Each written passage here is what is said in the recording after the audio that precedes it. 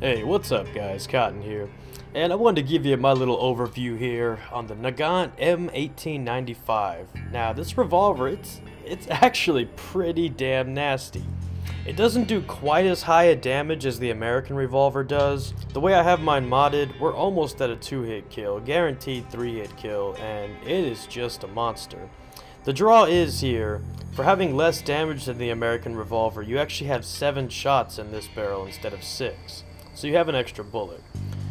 So now I went the max damage ammunition on here. You can go for the range ammo if you really want, but the damage wasn't quite there for me. This actually is a very viable ammo though, because it adds a little bit of everything with no drawback.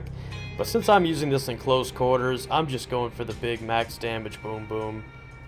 Now under sighting, I am using match sights. I have a tendency when I use revolvers or just pistols in general as a backup for my sniper characters, I tend to mod them out, make them as tight as I can just so they don't fail me.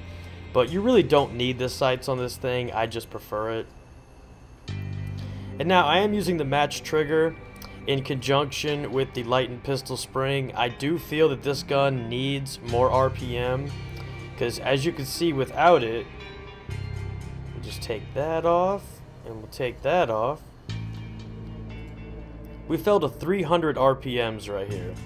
So let's just go ahead and throw the match trigger back on, the lightened pistol spring back on. 600 RPM. That is a crazy gain for 2 mods, and it really helps you in those tight situations. I mean, I'm smoking SMGs left and right like they're nothing. The only mod I didn't opt for was a barrel. The range gains are just really minor, and I'm not really trying to snipe with it exactly, although I do pull off some pretty nice headshots.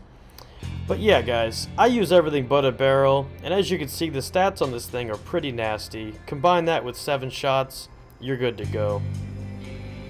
So what I'm going to do now is give you one of my little killtages here. Hope you enjoy, hope I set some examples here on how it performs. This is just, again, how I feel it should be modded. Mod it however you like. I just like the high RPM, high damage, blasting the jimmies away.